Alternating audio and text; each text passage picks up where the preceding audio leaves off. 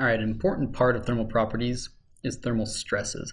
You'd be shocked to know just how many materials break, not due to an applied mechanical stress, but an evolved mechanical stress that came about due to a change in temperature. So we call these thermal stresses, right?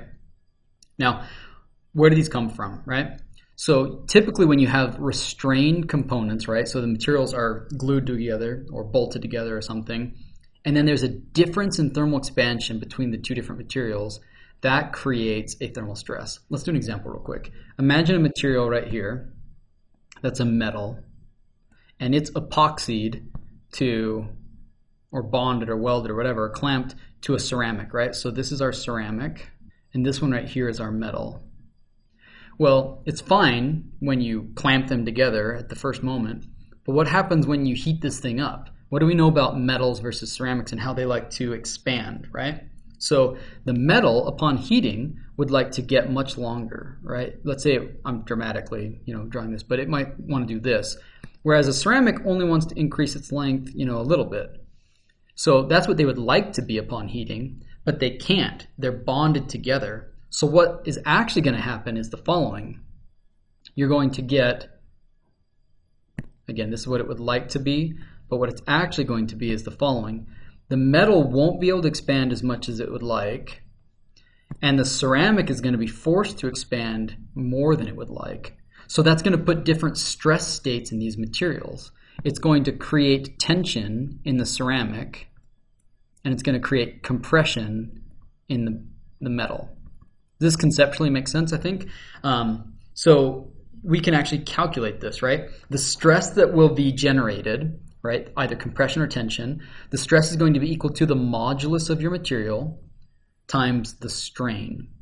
The strain is going to be equal to your change in length, so delta L over L. And we already learned earlier that delta L over L, we could write that in terms of thermal expansion. That's going to be equal to our linear coefficient of thermal expansion multiplied by the change in temperature, right? So notice that's T naught minus T final, right? So depending on the modulus of your material, it's not like these will have equal stress in them because one could be more compliant and one could be more stiff, right? If they had the same compliance and stiff, then they would have equal but opposite stress in them.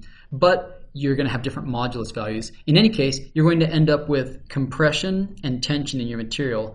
So this is going to be especially bad for a ceramic because what do we know about ceramics under tension is that they're really weak. So if you take a ceramic and you bond it to a metal or a polymer, even worse, and this thing wants to expand and the polymer wants to expand more, the ceramic is being forced to expand more than it wants to, it's very likely that you're going to get, to satisfy that tension, you're going to get cracks forming in your material, right? And they can actually cause failure. It can cause a delamination. These things could delaminate, right? Or they could break your material. Both of those things can happen, okay? When something breaks due to a difference in temperature, thermal stress is generated into it, we call that thermal shock. Right? And you've probably seen this before. If you've ever been cooking with like a hot pan and you put it in cold water in the sink or hot glass and it shattered, it broke, that was thermal expansion. So why did it break? Well, let's think about it, okay? When we think about thermal shock for a minute.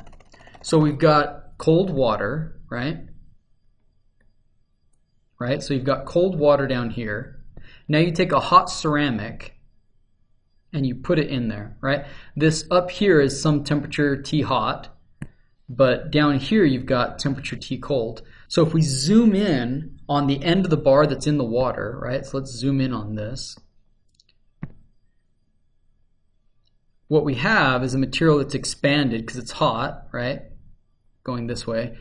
But it's going to transition into a ceramic that is not expanded because it's at the T cold region, right? And this strain that's happening right here, right? You see the strain that has to occur there. Ceramics just won't tolerate strain. Ceramics don't tolerate strain, so instead, it's just going to fracture. You get fracture happening. It's going to break your material, right? So that's thermal shock, and you can see lots of fun videos on YouTube where they do that, right? So this is especially pronounced in brittle materials because brittles can't just deform, right? Brittle materials instead would rather break than deform, right? So this isn't as big of a deal for metals and polymers because they can just deform, but ceramics, it's a big deal. We can calculate a material's thermal shock resistance, TSR, its thermal shock resistance, with this equation. So TSR, thermal shock resistance, is going to be equal to the strength of your material, the failure strength, right? So the stronger your material, the more shock resistant it'll be. Makes sense. The higher your thermal conductivity your material is, the better it'll be. Why is that? We'll talk about it in a minute. The lower your modulus, the better it'll be. And the lower your coefficient of thermal expansion, the better it'll be. So why? Well, let's think about these.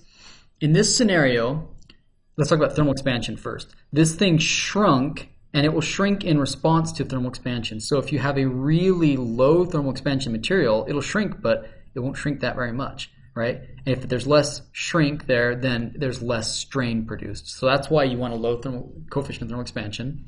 Modulus is the same. If you have a low modulus, then even though there's a strain, it's going to produce a small stress. If there's low modulus, then you get low stress from a given strain. And then thermal conductivity, the higher the thermal conductivity, the more, remember, if thermal conductivity is high, then if this is temperature cold down here and this is temperature hot up here, then the difference in temperature between these two, the delta T, will be really small, because you're going to allow heat to flow really quickly into there. Or temperature, cold temperature, right? The cold, it's going to be more uniform the higher thermal conductivity something is. So these materials, you could plug them in and you could figure out what's going to have a good thermal shock resistance versus a low. Here's a good example. Soda lime glass, like a drinking glass, might be made of this. Its thermal expansion coefficient is 9 parts per million per Kelvin. But Pyrex, which was specifically designed to be a material that doesn't break as easy when you cook with it. It's a really expensive cookware because it doesn't break as often. It has 3 times lower thermal expansion coefficient. So it makes it much less likely to fail during cooking.